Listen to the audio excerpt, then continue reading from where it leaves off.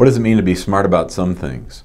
Hi, I'm Jim Hacking, immigration lawyer practicing law throughout the United States, and I thought of this acronym lately, smart about some things, SASS. And what do I mean by that? Well, we meet with a lot of really smart people, a lot of individuals who have achieved great things in their lives. They might be doctors or have very high positions. We've been hired by lawyers before. We've been hired by all different kinds of people. We've been hired by people without a lot of education or job experience. But there's a problem that we see from time to time when we take over cases or when we receive denials or hear about delays, and that is when really, really smart people think they can do the immigration process themselves. And I think the reason for this is because they're smart about some things. Now, I know that I'm smart about some things, but I'm not smart about a lot of other things. Whenever my kids ask me for help with math, or if they're talking to me about calculus or science, that stuff goes right over my head.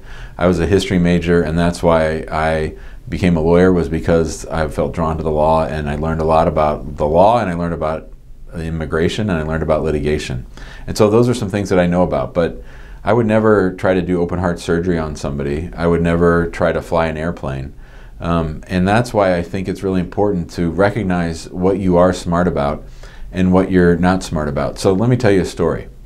One time there was a doctor named Nabil, and Nabil had a mom who lived back in Jordan. And Nabil filed an I-130 petition for his mom to come and live in the United States and to get a green card.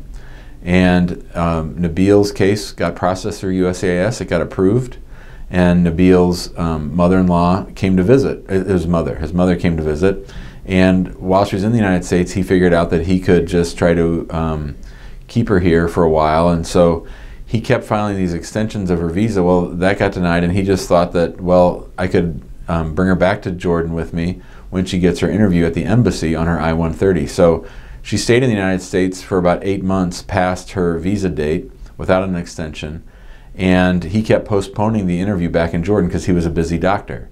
Well, one day they got the notice of a date that actually worked for him, so he left with his mother. His mother had overstayed her visa by 8 months, and they showed up to the embassy and they had the interview. And the consular official said, "Oh, everything looks good. This case is certainly approvable, but there's a problem." And Nabil looked at his mom like this and said, "Uh-oh, and what's the problem?"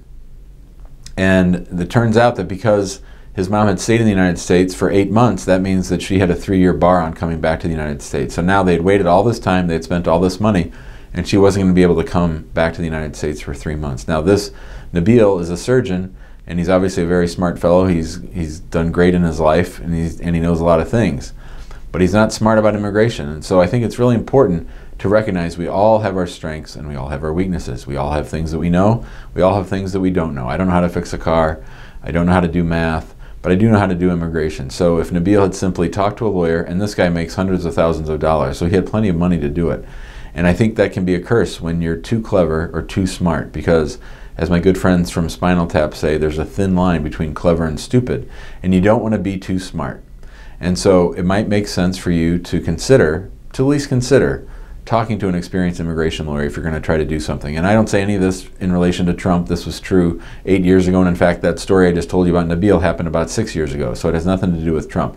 Just generally, whenever you're going through life doing something in America, it really pays to go to an expert. And I really think that expertise is something that's obtained over a period of time, doing cases over and over, learning lessons each time, learning from the mistakes that you make so that you can prevent others from doing that. And so I really think it's important to accept that there are some things that we're smart about and there's a lot of things we're not smart about. So if you ever need help, if this video makes sense to you, if you think you're going to need help and you're leaning on the fence to try to not hire an attorney and do it on your own, I think you might rethink that in light of this video and in light of the lessons learned by Nabil and many other people that we've talked to. Thanks a lot. Thanks for watching. We hope you found it helpful. If you did, please be sure to share it on social media. Let your friends know about our YouTube channel. We're getting close to about 10,000 subscribers, so we're going to try to boost that here, and we're really excited about that. Make sure to share us on social media and join us in our Facebook group, which is Immigrant Home on Facebook. And you can always give us a call at 314-961-8200 or email us at info@hackinglawpractice.com. Thanks a lot, and have a great day.